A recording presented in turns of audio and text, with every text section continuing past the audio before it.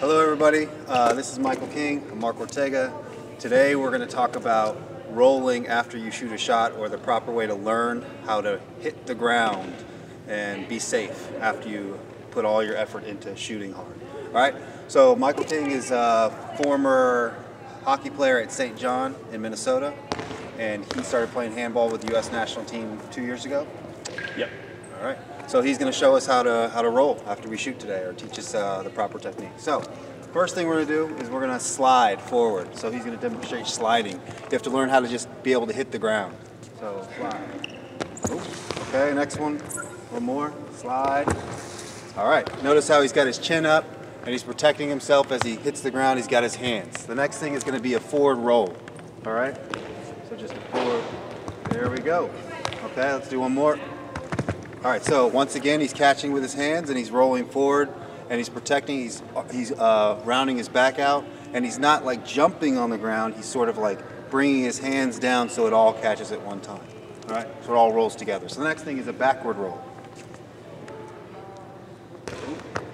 Very good, okay. Try not to push off your head, try to use your hands to push off. All right, one more.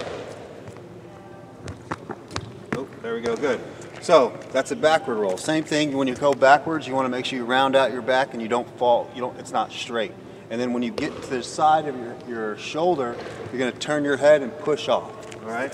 So the next thing we're going to do is he's going to stand facing the other way, and then you're going to just jump straight up, and when you land, go right into a backward roll. All right. No, face that way first. We're going to do it without turning. So we're. Oh, I see. Without turning. There we go. And right into a back roll. There. That's perfect. Now, after your roll, I want you to make sure you turn around and you walk a step that way. All right, there we go. So, notice how he kicked out with his legs and it shot him up. Okay, so now we're going to start with a half turn and then a backward roll. All right, half turn. Boom. There we go. Good. That was good. Boom. All right. Let's try one more. Half turn with a backward roll. All right, good.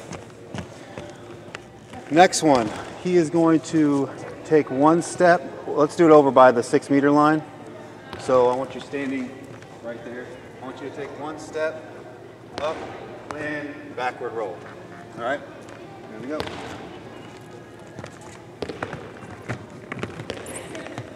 All right, now the last thing to do would be take a ball. Last thing is take a ball, shoot. Let's see how his backward roll looks.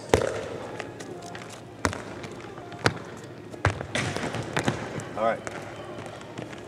So let's do one more with shooting. And I want you to land. I want you to when you land, I want you to come right in with your catching with your legs. All right.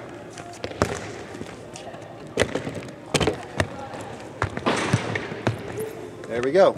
So I don't know if you were able to see that whole roll, but when you piece them all together like that, now he did the whole process really quickly. Usually you would do 5 or 6 of the slides, then 5 or 6 forward rolls, 5 or 6 backward rolls, then the jumps with the backward roll, and then you piece it all together, and by the end, your body has the memory to realize once you shoot, it's going to roll naturally because you're shooting so hard that when you come through with this motion in the air to shoot hard, you're automatically going to turn and your feet are going to protect you and you're going to backward roll out of it.